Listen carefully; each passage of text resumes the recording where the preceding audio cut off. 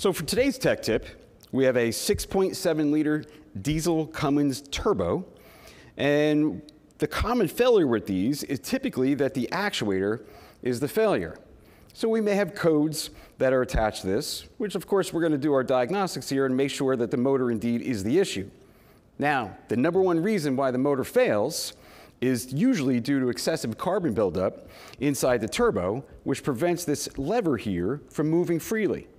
So that lever meets the motor, and if we have excessive carbon buildup, then the motor itself is going to wind up working too hard. Basically, we'll have too much current flow here, and eventually it'll burn the motor out.